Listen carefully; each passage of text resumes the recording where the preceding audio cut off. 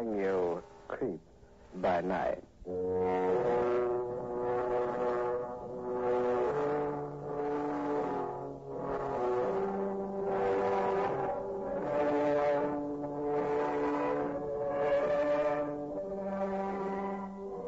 Blue Network presents the international star of stage and screen, the mastery of mystery, Boris Karloff, in Creep by Night.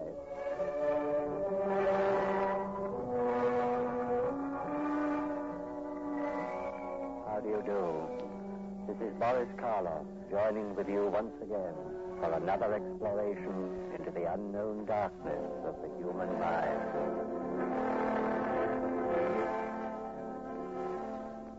Tonight, our story illustrates in terrifying terms the oft-repeated theme of this program. There is no mystery greater than the mystery of the mind. It is for you to decide whether these weird and ghastly happenings were a figment of man's imagination or a tragic reality beyond man's understanding. Creep by Night presents Boris Karloff as Loomis Horton in The Hunt.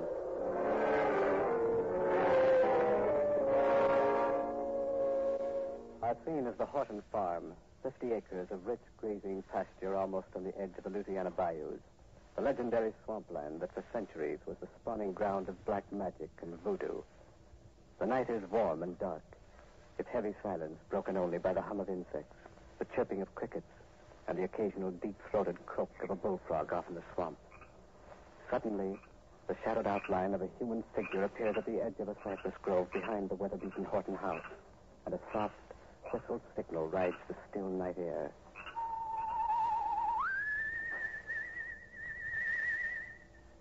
For a long moment, there is no response. Then, a door at the rear of the house opens quietly, and a girl crosses to the cypress grove, her eyes searching the darkness. Yes? Right here, Julie. Jeff, you shouldn't have come. He's in one of his black moods tonight. I gotta go right back in. He'll kill me if he finds me here. He won't kill nobody. I'm getting fed up with him ruining your life, Julie. Got a mind to tell him a thing or two. It won't do any good, Jeff. What rights he got keeping you from getting some fun out of living? That's what I want to know. He's my brother. That don't give him no right to pin you up. You ain't one of his stinking sheep. Jeff, please not so loud. He'll hear you. I don't much care if he does. Please, Jeff. I'll be the one to suffer. Oh, I'm sorry, Julie. Only it makes me mad clean through when I think of him treating you the way he does. I want to marry you, Julie, and take you away from here. There's stories going around the village. What do you mean, Jeff? I don't like to say it, Julie, but the folks are talking about your brother Loomis. Talking? I don't understand. Well, Bud Peevely and Bill Mason come through here night before last hunting coon. Said they saw Loomis out in the east pasture, digging a grave. A grave? Yeah. He's burying something. You know what it was, Julie? Got any idea? No. I don't, Jeff. But what? Oh, I shouldn't be telling you this, Jeff. It won't go no further, Julie. Promise. Hope to die. Well, I heard Loomis talking with the hired man. I heard him say something comes out of the swamp at night. Out of the swamp? Yes. They don't know what it is. But come dark, Loomis hardly never goes without his shotgun. Sound like voodoo to me, Julie. I gotta take you away from here. It ain't healthy. Oh, you can't, Jeff. Not till I'm 18. Not for 2 months yet. How am I going to sit around for 2 months thinking about you shut up in a house with that crazy man? You got no right to say that, Jeff. I got every right. Digging graves at night. Burying Lord knows what and talking about things coming out of the swamp. I ought to say something to him about all this. You can say it right now. Oh. Evening, Mr. Horton. Get back into the house, Julie. Hold on a minute, Mr. Horton. Get into the house. I'm going, Loomis. Bye, Jeff. Julie, wait. Let her go. You got no right treating her like you do. I got a right to do as I please. She's my sister and she's underage. Now get off my land and don't come back. If I catch you here again, I'll horsewhip you. I don't scare easy, Mr. Horton. No? Perhaps I got something in the house that may change your mind. I'll give you 5 minutes to get off my land. I'll leave when I'm good and ready, and not before. I'm going back indoors for a shotgun. And if you're still here when I come out again, you'll get a load of buckshot. Remember that.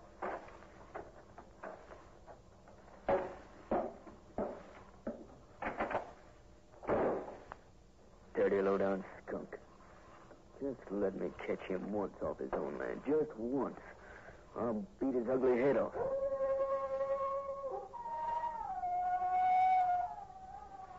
What's that? Sounds like a wolf. Only there ain't no wolves out here. No. There ain't wolf crowd. Come on.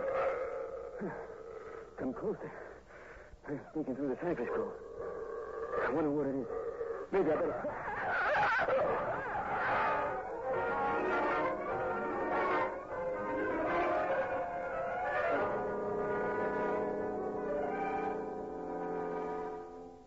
I'm afraid there's not much I can tell you, Professor Taylor, except that it happened 5 weeks ago.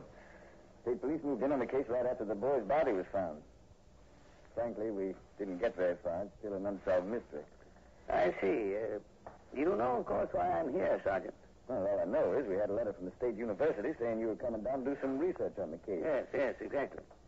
Now, as I understand it, Sergeant, the boy's throat was considerably lacerated.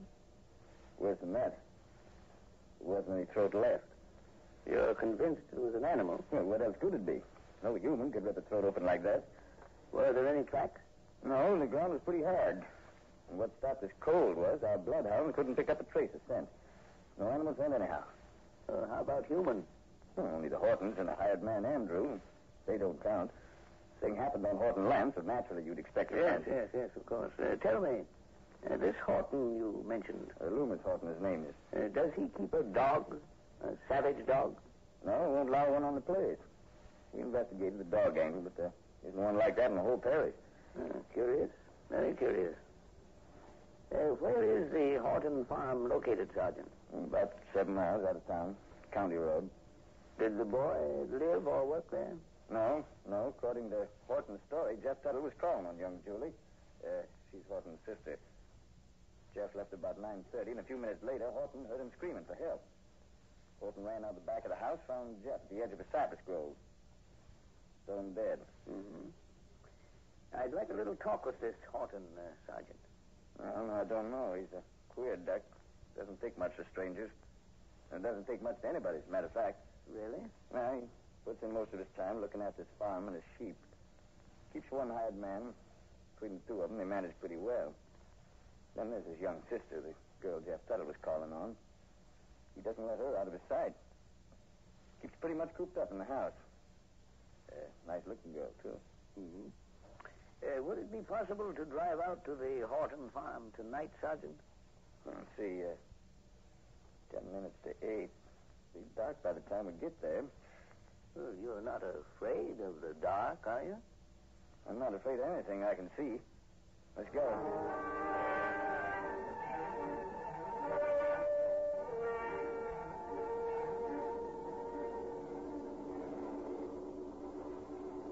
Is it much farther, Sergeant? About a mile. Professor, look at that. Look at what? They're ahead crossing the road. Is that a dog? Good grief. Speed up, Sergeant. Hurry before it's gone. Look how its eyes gleam in our headlights. A yellow fire. That's a dog. It's the biggest one I ever saw. I'm afraid it's no dog, Sergeant. Quick, swing to the left. Keep your lights on it. There. You notice anything? Starting to run, heading for the cypress grove. Yes, but notice the color, that peculiar gray. Gone. And the fangs, the pointed ears, the way it moved. Didn't it remind you of a wolf? Let's go after it. No. Wait, Sergeant. No use. Not in this darkness. We never find it in that thick grove. Guess you're right. You really think it was a wolf? I said it reminded me of one. Well, we don't have wolves in this section, Professor. Yes, I know. Sergeant, I think it's time I told you the kind of research I intend doing. Do you know what lycanthropy is? No, can't say I do. Well, it's a form of madness, a disease of the mind. Those who are afflicted with it imagine they've turned into wild animals. They develop a taste for blood and often commit violence when the spasm seizes them. Once the seizure is over, they return to normalcy with no knowledge of what occurred. Sounds pretty horrible. Yes, it is horrible. You understand there's no physical change except the deepening of the voice, as far as we know. What do you mean, as far as you know? Well, some authorities believe the disease may be so deeply rooted in certain human beings that when a spasm seizes them, their actual physical appearance is altered. They take on the form as well as the habits of wild beasts. They're called werewolves, men who turn into wolves. Right. Well, what's the matter, Sergeant? Why did you jump? It just kind of hit me. Bloodhounds not finding any animal scent, and then that gray thing we just saw running across the road. We mustn't leap to conclusions, Sergeant. No true werewolf has ever been found, although there are many alleged eyewitness accounts claiming that such creatures have been seen, particularly in the Balkan countries of Europe. Thus far, though, we have no positive scientific proof that werewolves really exist. Hope they don't. So do I, Sergeant. I devoutly hope so. But the case of this young man whose throat was torn out presents some aspects I'd like to investigate. I'm beginning to see what you're thinking about. I suggest we drive on to the Horton farm, Sergeant.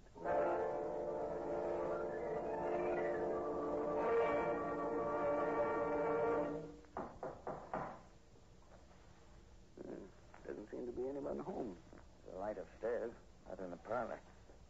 Seldom goes out at night. How old a man would you say he is? 45, 6. Somebody's coming. Yes? Who is it? Sergeant Moran, State Police. Just a moment. Sounds a little out of breath. Don't be scared when you see him, Professor. He's not too pretty to look at. Sorry to disturb you, Mr. Horton, but... What do you want? This is Professor Taylor of the State University. I'm pleased to meet you, Mr. Horton. Yes? What is it? May we come in? I was just going to bed. We'll be just a few minutes. After you, Professor. Thank you. Professor Taylor came down from the university to do a little investigating on Jeff Tuttle's case, Mr. Horton. I'd like to ask you a few questions. Sick and tired of answering questions. I've told you all I know. What more do you want? And you can explain it better than I can, Professor. Go ahead. Yes, of course. Well, you see, Mr. Horton, my investigation is purely scientific. It has nothing whatsoever to do with the police. No? I'm merely trying to determine whether the brutal attack on the young man was made by a human or an animal. Or perhaps a combination of both. I don't know what you're talking about. Well, you've heard of werewolves, haven't you, Mr. Horton? No, and I'm not interested. I told you I've had enough of questions. Hasn't a man a right to a little privacy? Well, there's no need to get sore about it, Horton. I don't like being questioned. I don't like to have people barging in on me at all hours of the night. This is my house, and I'm going to live in it the way I see fit, which means without uninvited visitors. Of course, Mr. Horton. It isn't my intention. And another thing. I own the property from the county road to the bayou and north to Kurt Schultz's pasture. If you took the time to notice, the land's posted. Now, this is a warning. The next person, man, woman, or child who sets foot on my land is going to get a load of buckshot. Is that clear? You're in a bad humor tonight, Horton. Never mind my bad humor. Get out. Both of you. Get out and stay out. Lovis, what's the matter? Why are you shouting? Julie, what are you doing in the kitchen? Didn't I tell you to stay up in your room? But, Loomis, Don't how you dare come down that rear stairway when my back's turned. I just wanted to find out if you'd asked Andrew about my land. How many were killed? Get upstairs to your room or I'll... Go and Loomis, don't be angry. I presume that was your sister, Mr. Horton? Lovely girl. Good night, gentlemen. Get off my property and don't come back unless you're invited. I'm sorry, Professor. Looks like we're being asked to leave. Oh, it's quite all right. Thank you anyway, Mr. Horton. Perhaps some other evening you'll grant me a few minutes of your time. Now you know what sort of a job we had with him. I must say he isn't very sociable. Watch the steps. They're not too solid. Oh, yeah. His sister doesn't resemble him in the least. Oh, she's rather pretty. You hear how he screamed at her? Yes. Poor child. Might as well head back to town, I guess. Horton didn't rise to your bait when you mentioned werewolves, so looks like a hunt will be the next best thing. A hunt, Sergeant? Yes. Get a bunch of men together and beat the cypress groves for that animal we saw crossing the road. Might even risk going into the swamp. Wolf or whatever it is, I won't be satisfied till it's killed. I'm afraid I feel the same way, Sergeant. But before you organize a hunt, I wonder if it's safe to do a little snooping around here first. What do you mean? Something the girl said disturbed me. Something about lambs being killed. That's right. She did say she wanted to know if Horton's hired man had told him how many of her lambs were killed. Yes, and that may be significant. Werewolves are supposedly fond of slaughtering sheep. Do you think we might talk with the hired man? Chances are he's over in the barn. He's got a room there built out of a horse stall. You can take a look. It might be a good idea. It's over this way. Keep an eye out for Horton. He may come gunning for us. I don't trust him. I wouldn't be too concerned. Men who rant and roar are rarely dangerous. Wait a minute, Professor. Hold up. What is it? Somebody's hiding behind that bush on your left. All right. Come up with your hands up or I'll shoot. What's it, Sergeant? Shine your flash on him, Professor. Yes, certainly. There. What? It's Andrew. The hired man. I ain't doing nothing. Honest, I ain't. Why were you hiding behind that bush? I got scared. I heard voices in the gravel. What were you doing out here? Burying the sheep and the lambs. What was that? Since when do you bury sheep and lambs? Well, these got to be. Mr. Holton said so. They run afoul of the critter. What critter? Only the Lord knows. We got strange goings on around here. Mighty strange. Always said 'twas too close to the bayou. 'Tain't healthy. Them swamps is full of things. Where are you burying the sheep, Andrew? Right over there. Put 'em in the truck guard, Mr. Holton said. Good and deep. Let's have a look at them, Sergeant. All right. See? There they are. 4 ewes and 2 of Miss Julie's baby lambs. All with their throats torn out. Yeah. It's the critter from the swamps. Same one got Jeff Tuttle. When did this happen, Andrew? The lambs got took night before last. We lost 3 ewes on Sunday and 1 last night. Has it ever happened before? Been going on most 2 years. Not regular, though. Months will go by and the critter don't show up. Took a shot at him once, it did. When was this? Last spring. Seen him behind the pump house. Like to scared me half to death. The way his eyes glowed like the swamp fire. Wasn't time to draw no bead. Missed him, I guess. What did he look like, Andrew? Couldn't tell. Too dark. All I seen was his eyes glowing yellow. Might have been a sheep-killing collie, though. One of them wild ones. I very much doubt it. You're thinking of what we saw on the road tonight, Professor? That animal, whatever it was. Yes, if it was an animal. Why do you say that? Just look at these dead sheep. See where I'm flashing my light? Their back legs there. An ordinary animal would have nipped the legs and torn at their rumps. There's not a mark on them, except at their throats. Somebody's coming. Gravel's crunching. Must be Horton. Duck behind the bush, Professor. We don't want him to catch us here. Don't say anything, Andrew. Keep low. Here he comes.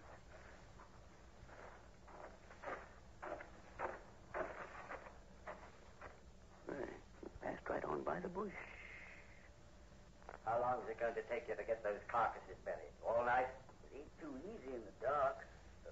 Do better with a lantern. I told you, no light. Hand me the other spade. I'll help you. Start shoveling. Kind of like a shame to be putting good meat underground. How many times must I tell you it isn't good meat? It's poison. Don't look poison. I say it is. And I'm warning you. Shut your mouth about it.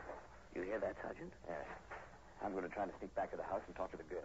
You better come with me. All right. Keep down and follow the path, but stay off the gravel. I've got a hunch we're going to uncover something tonight. Yes. Perhaps more than we realize.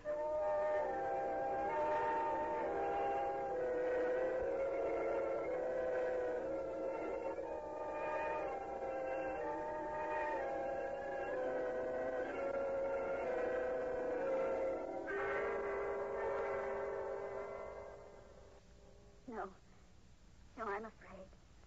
If I say anything, he'll kill me. You'd better go. Don't let him find you here. Now, don't worry about us, Julie. We want to help you. Why does your brother keep you locked in the house? He says it's for my own good. But that's not true. I know why he does it. Why? There's something going on. Something he doesn't want me to see. something that isn't human. What do you mean, Miss Horton? I can't explain it, but I'm sure he murdered Jeff. I'm sure of it. There now. What makes you so sure, Julie? That night. The night Jeff was killed. Yes, go on. He sent me into the house. He was out there alone with Jeff. It was dark. Pitch dark. Go ahead, Julie. I heard their voices. My brother was shouting at Jeff. He said he'd kill him if he didn't get off the property. I think we'd better get her out of here, Sergeant. No, I can't go. I can't. Why not, Julie? He'll follow me. He'll do to me what he did to Jeff.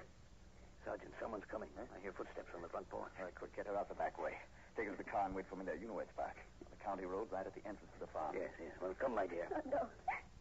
No, I'm afraid. There's nothing to be afraid of. Everything's going to be all right. Julie. Julie, where are you? She's gone, Horton. What are you doing here? I want to talk to you. Where's my sister? What have you done with her? I told you she's gone. Where is she? Answer me. Where is she? You don't have to worry. She's safe. Safe. Safe? Tell me where she is. Take it easy, Horton. Take it easy. She's with Professor Taylor. We're going to take her away from here. You're going to take her away. You're going to take her away. Over my dead body. Don't be a fool, Horton. Put that face down. Put it. Julie. Julie! Julie!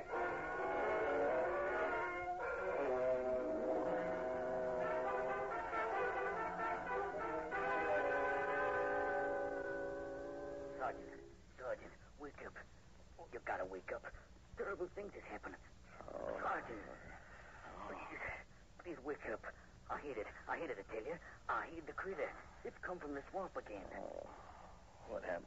Sergeant, it's me, Andrew. We got to go after it. After what? The critter. I heard it howling for blood. Where? Where'd you hear it? Out near the county road. Good Lord. Help me up. Hurry.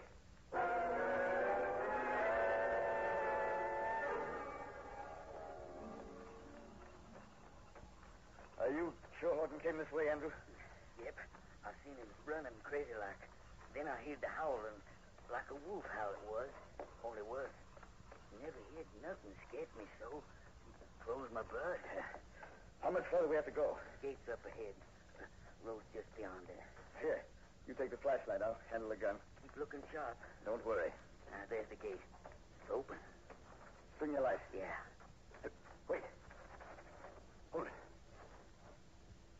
Lord to mercy. What? It's Professor Taylor. Lying in the road and Horton bending over him.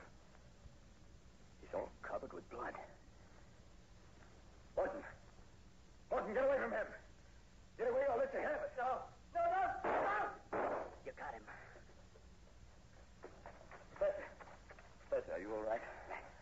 Yes, I'm all right. Horton, he's dead. You're bleeding, Professor. Better get your doctor. No, wait. Across the road, in the bushes, near the cypress grove. What? Is it? It's the swamp critter. Shoot, Sergeant. Shoot into the brush. Don't let it get away. Think you got it. Good. Come on, Andrew. We'll take a look. Coming.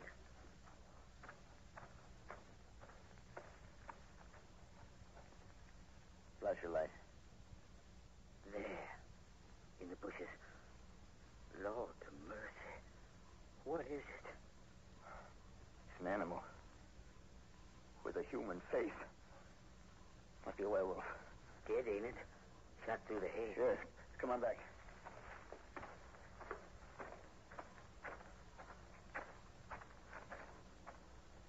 You were right, Professor.